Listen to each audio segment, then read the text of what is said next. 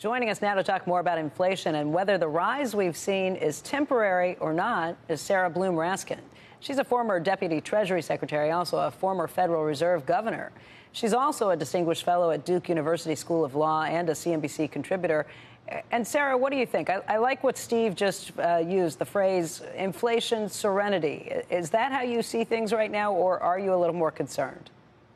Well, let me tell you, the Fed certainly does not seem to be super concerned, right? Because what we have seen is real price pressure, right? There's price pressure in terms of cars, particularly used cars. There's price pressure in terms of air travel. So there are particular areas that are really pushing the inflation numbers up higher than anybody, I would say, expected.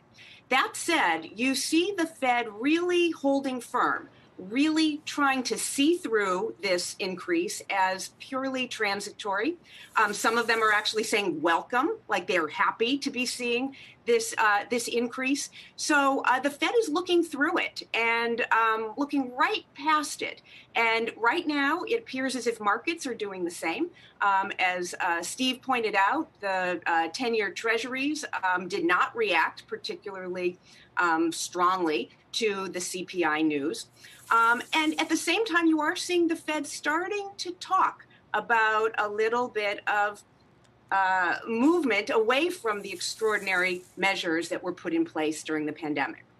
You know, just the inflationary picture, it's something that everybody's noticing these days. You're paying more at the gas pump. You're paying more at the grocery store. You're paying more if you go to a restaurant. And there are a lot of different factors for that. Some of them may fade away. Some of them may not.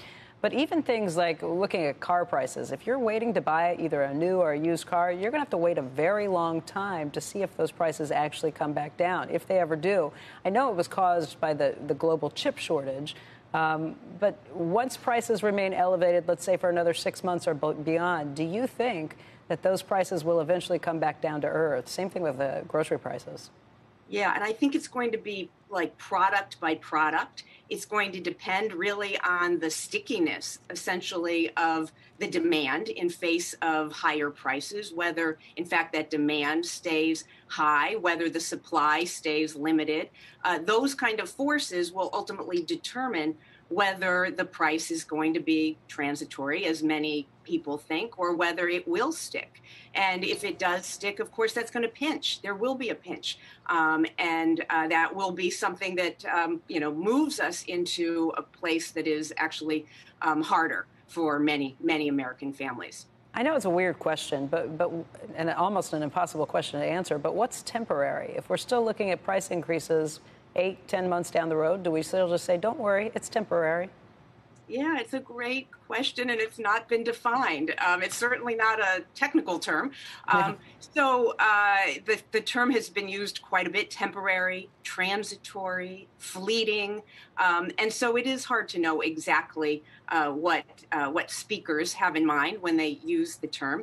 I will say that we will get an indication next week when the Federal Open Market Committee puts out, after their meeting, they'll put out their statement of economic projections. So we will have a sense as to the extent to which they view this transitory nature of price increases, because they're going to project when they start to think interest rates, the Fed funds rate, will need to rise. So we'll start to see movement in terms of their views on what exactly that term means, temporary.